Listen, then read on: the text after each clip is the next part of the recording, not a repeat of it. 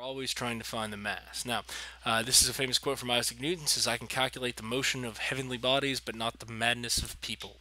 So let's take a look at what Newton has in store for us. The first thing is the learning goals. Now, you should be able to describe Newton's laws of motion. There are three of them that we're going to look at today. So you should be able to understand the three laws of motion. You should be able to distinguish between mass and weight, and that's a big one. For some reason, people get those two terms confused quite a bit because they're used commonly, usually interchangeably in common vernacular. So make sure that you can distinguish between those two terms. And you should also be able to use the equation F net equals ma. So let's take a look at what we've got.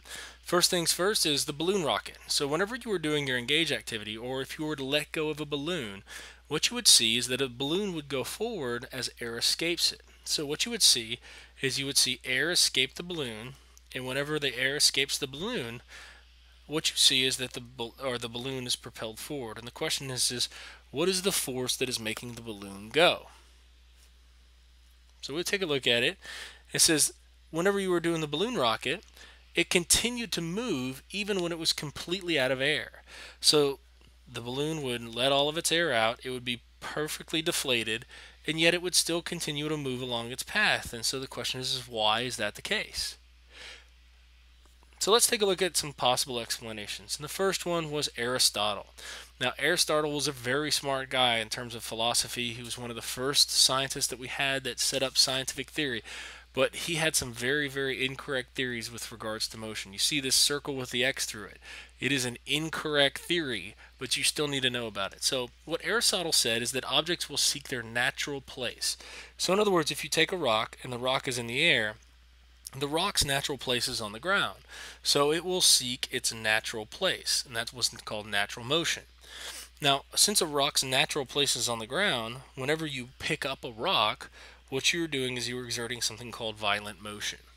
And what he said is that the speed of an object is directly proportional to the force that is exerted on it.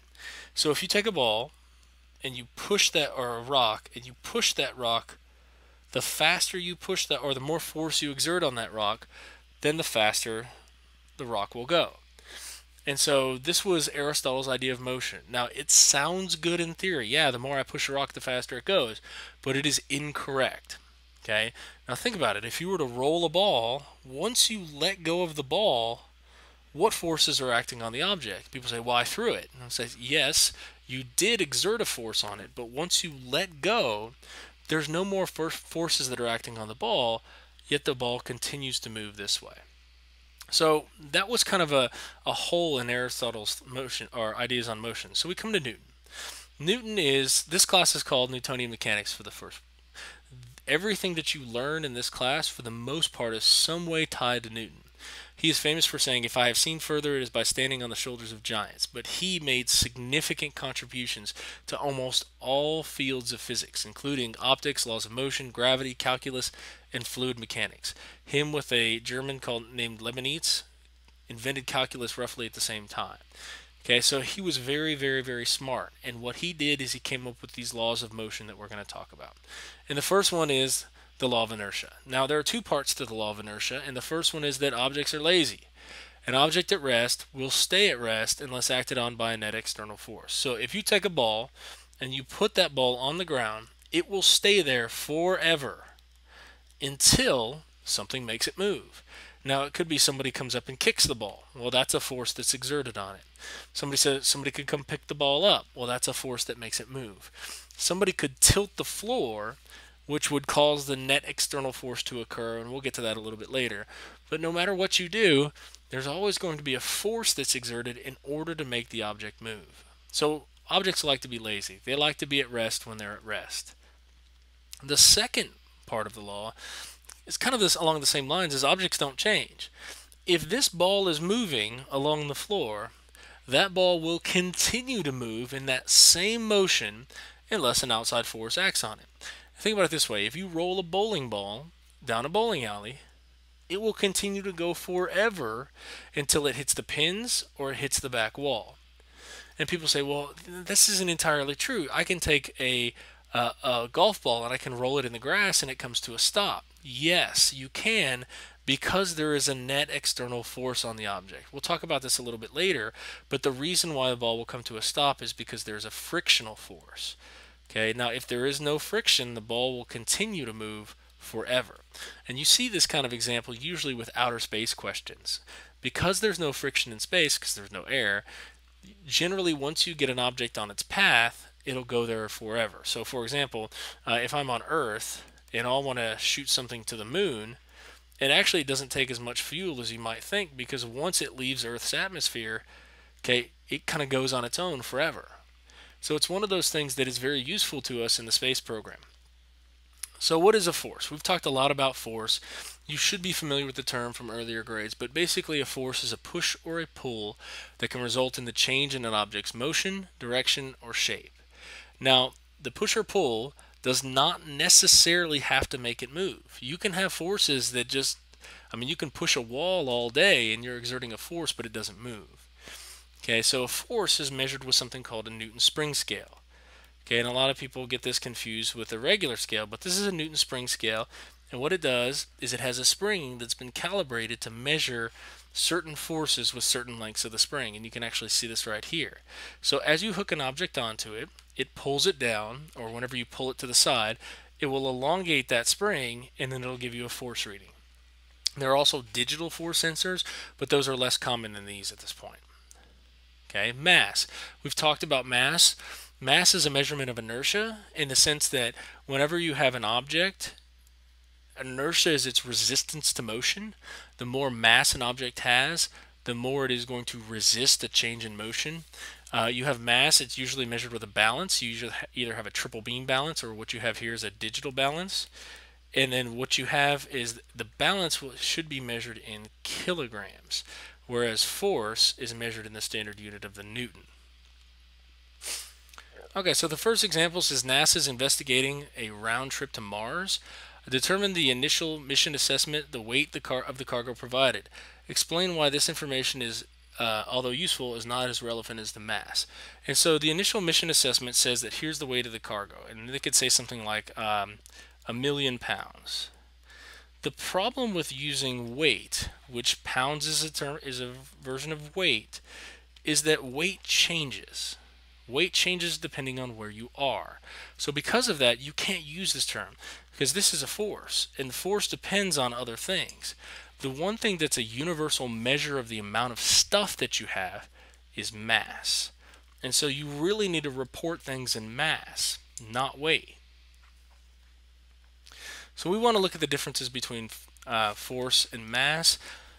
They can both be approximated as the amount of stuff. And I know that's kind of not scientific, but they're both measurements of that, because as the mass goes up, the force generally goes up. And we're looking specifically at the gravitational force here. Okay, but other than that, they're very different values. Okay, mass is a scalar, which means it doesn't have to have a direction. Force is a vector, which means it has to have a direction. Mass is it's an extrinsic property. Force is both an extrinsic property. So they both are independent of that. But force changes based on where you are. So it can change based on location. Mass is going to be the same everywhere as long as you don't change the object that you're looking at. Really, the only thing they have in common is that they're measurements of stuff, and they're both in some equations. But you need to know the difference between these two, because a lot of people get them mixed up, and you can guarantee that you'll have a test question on the difference between the two. Now, example A3 says a rock is attached to a string and swung in a circle. What direction will the rock fly if the rope is suddenly cut? Now, we're going to talk more about circular motion a little bit later, but you may have seen this. If you kind of let go of something, the rock doesn't continue to go in a circular path. Instead, what it does is whatever direction it's going in, as soon as that rope is cut, there are no more forces acting on it. So the rock will actually fly in the direction that it's going at that particular point. Okay, which object has a greater inertia? A car moving down the highway or a cruise ship at rest? Now, this is kind of an interesting use of the term inertia. Really what it's asking for is which object has a greater resistance to motion. And it turns out that, remember, resistance to change in motion, is the object with the greater mass. Now, even though the car is moving, okay, it does not resist change to motion nearly as much as the cruise ship. So you're looking for, this might as well say which one has a greater mass. And when you do that, you would say clearly it's the cruise ship. Now, in the weight versus mass lab, we actually explored the relationship between force and mass, and we came up with a graph. And you had force, and this was, it depends on how you did it, but this is generally mass, and this is generally force, depending on how you graphed it. And you found out that there was a specific relationship between these two variables, and that slope in this particular case gave you the value of acceleration. So it's one of those things that you need to be able to take a look at, and you need to be able to figure out the relationship between these variables like we did in the lab. So we can look at Newton's second law. Newton's second law is the one that has a formula in it. It says the force is directly proportional to acceleration. So in other words, if you push something with twice as much force, you're going to get twice as much acceleration. And that's generally true. If you're stuck pushing a car by yourself, it's really hard to do. But if you have a friend who can come and help you, it's a lot easier with two people. So twice the force equals twice the acceleration. Half the force equals half the acceleration. And that's the first part of Newton's second law. The second part is that mass is inversely proportional to acceleration. So if you have a force and you exert it on a mass of m, you get an acceleration of a. But if you make it 3 times more massive without changing the force, now your acceleration is reduced to 1/3. So mass is inversely proportional to acceleration in the sense that as mass goes up, acceleration goes down.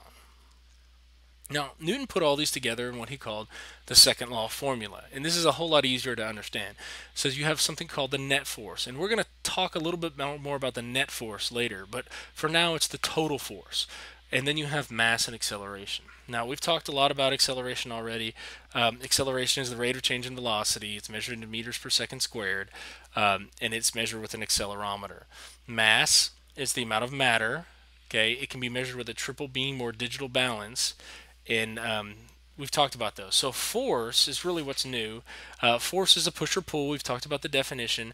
It is measured in the SI unit of the Newton. It is measured with a spring scale, or you can use something called a digital force sensor, and some actual scales are calibrated to Newtons as well. So we come to our first example. It says you have a 10 kilogram box that is accelerated using a force of F. So we're exerting the force of F, we're exerting a force of F. It says compare the acceleration of the two boxes. So we're using a force of F equals ma is what we're using. We want to compare the two accelerations. So we have a force that's the same. So since the force is the same between these two boxes, what I can do is instead of saying F equals ma and F equals ma, I can say m1a1 equals m2a2. And the reason why I can say that is F equals ma1, F equals ma2, set them equal to each other and they cancel each other out. So now I can plug in my numbers. I can say 10a1 equals 40a2. Now when we're trying to compare these values, what I want to do is I want to go ahead and get the variables on one side and the numbers on the other. So I'm going to divide both sides by 10. And I'm going to divide both sides by a2. And by doing that, I remove the 10 from this side and I remove a2 from this side. And what I'm left with is a1 over a2 is equal to 4. 40 divided by 10 is 4. What this is saying a1 has 4 times the acceleration of a2. Because the only way this would work is if you had 4 over 1, or 8 over 2, or 12 over 3. But in each case, the acceleration of the first one is 4 times greater than that of the second one. Example B2 says determine the mass of an object when a 20 Newton force is applied. So we want to look at the 20 Newton force, and we say, okay, here's 20 Newtons. We have a force value of 20. And we have an acceleration value of 5. And a lot of people say, oh yeah, the relationship is the slope. A lot of times that is true, but you have to be very, very careful here. a lot of times it would be better for you to go ahead and take these values and plug them into the equation F equals ma. When you do that, you realize that it's actually going to be 20 equals m times 5, or m is 4. Whereas if you found the slope of this particular line, it would be 5 over 20, which is 1 over 4. Those are not the same things. So please be very careful when you say what the value of the slope is. You will have questions like this at some point, so be ready for them. Example B3 says you have a 1,000 kilogram car being towed with a chain capable of exerting 4,000 newtons without braking. What is the maximum acceleration of the car is capable of without breaking the chain? So 1,000 kilograms, that's our mass. 4,000 newtons, that is our force. So we can use the formula F equals ma. We plug in our values, and when we do that, we get 4,000 equals 1,000 a. Divide both sides by 1,000, and when you do that, you get the acceleration is 4 meters per second squared. We go to example B4. It says an individual states they weigh 100 kilograms. Without a scale, explain how you know for a fact they do not. Okay, these are the types of questions you have to be ready for.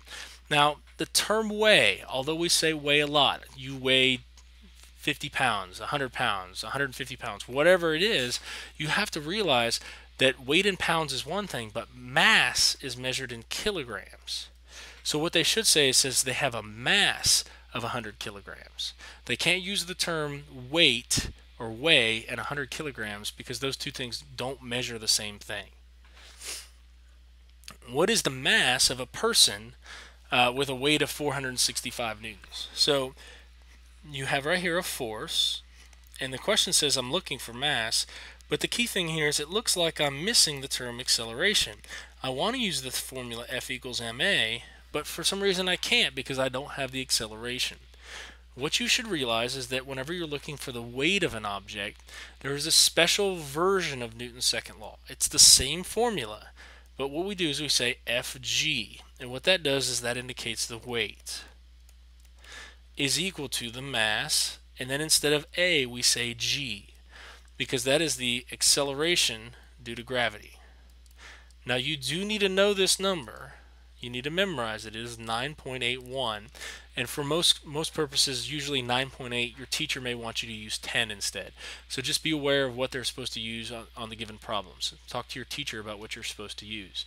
But we're going to use 9.8 here. So this is a special. If these are the same formula, F equals ma and Fg equals mg, they're the same formula just for different context. Whenever you're looking for the weight of an object, if it's on Earth, you can use Fg equals mg. So in our case here, we have 465 equals m times 9.8. When we divide both sides by 9.8, we get a force value of about, or excuse me, a mass value of about 47.4 kilograms, and that would be our mass value. So please make sure that you look at the situation and determine if the acceleration due to gravity would apply. Balloon rockets. What is the force that pushes the balloon to the right? And it turns out that the force is exerted on the air escaping the balloon. And whenever the force is exerted on the air escaping the balloon, it turns out that there is an action-reaction force. So whenever you push one way, you have to go ahead and account for the push the other way.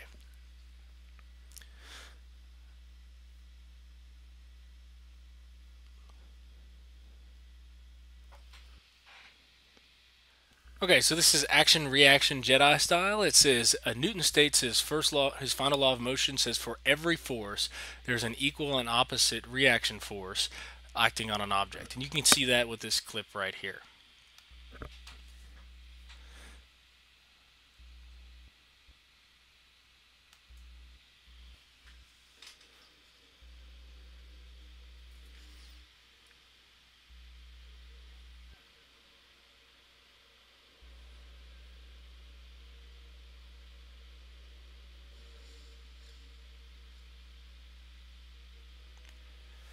As you see, there was a force exerted and an equal and opposite reaction force exerted in the opposite kilogram dead with a force of 20 newtons on a frozen pond is shown below. So what you see is you see a force of 20 newtons in a frozen pond. We'll learn about later. Make sure that there's no friction. So friction is gone. You don't know what friction is, so it makes it a lot easier at this point. But the boy exerts a force of 20 newtons on the man. So we can figure out what the acceleration of the man is relatively easily. We say a force equals mass times acceleration, or 20 equals 25a. Oh, excuse me, this is the man, so 100a. Divide both sides by 100, and when you do that, you get the acceleration is 0.2 meters per second squared. Now the boy is exerting the force to the left, so you can say that the acceleration is also to the left. That's the boy. Now if we were to take a look at the man, now let's take a look at the boy. Now whenever the boy exerts a force of 20 newtons on the man exerts an equal and opposite force on the boy. Equal and opposite means it's 20 newtons to the right. So now what we can say is we can also use F equals ma for the force on the boy. We can say 20 equals 25a, divide both sides by 25, and when you take 20 and divide by 25, you get 4/5, or 0.8 meters per second squared. Now it's really important that you specify that his acceleration is to the right. So they go in opposite directions, and you see this if you've ever been on roller skates or ice skates and you push somebody. They may go forward, but you go backward. So the next example says a skydiver jumping out of a plane is pulled down by a force. What is the opposing force? Now this one is real tricky. Okay, so for every force there's an equal and opposite force. A lot of people say, oh yeah, it's air resistance is the equal and opposite force. It's not. If air resistance were the equal and opposite force, the man would never go anywhere because the gravitational force would be down, and then he would have an air resistance force that would be equal and opposite. Well, that means law of inertia applies, it cancels out, and there's no net force. The guy can't go anywhere. Since there's no forces on him, he would stay there. So it can't be that. And this is the tricky part for a lot of people. The gravitational force of the Earth pulling the man down, there is an equal and opposite force of the man pulling the Earth up. And so now the question is, whoa, wait a second. So whenever you jump from an airplane, you actually pull the Earth up a little bit. The answer is yes, but at the same time, no. And the reason why is because although you do exert a force on the Earth, trying to pull the force upward a little bit, the force that you exert on the Earth would be equal to your weight. So let's say you're really big and it's 1,000 newtons. Okay, so if you're like 200 and let's say 250 pounds or something like that. If you exert 1,000 newtons of force on the Earth, it seems like, oh, well, I'm going to cause the Earth to accelerate. Well, remember that the mass of the Earth, when you apply Newton's second law, the mass of the Earth is 5,980,000,000,000,000,000,000. Hold on, let me make sure I've got it right. 2, 3, 5, 6, 7, 8, 9, 10, 11, 12, 15, 0, 0, 0, 18, 0, 0, 0, 21, 0, 0, 0. So because the mass of the Earth is so large, it ends up having no effect on the Earth itself, even though you are exerting a force on it. So the last one says a rocket is launched upward with a force of 100 newtons. What is the force exerted on the gas escaping the rocket? So if the rocket is launched forward with a force of 100 newtons, it's because the gas is ejected this way with a force of 100 newtons. Now that doesn't mean that each little particle of gas has 100 newtons. It means that the sum of all those has to be 100 newtons.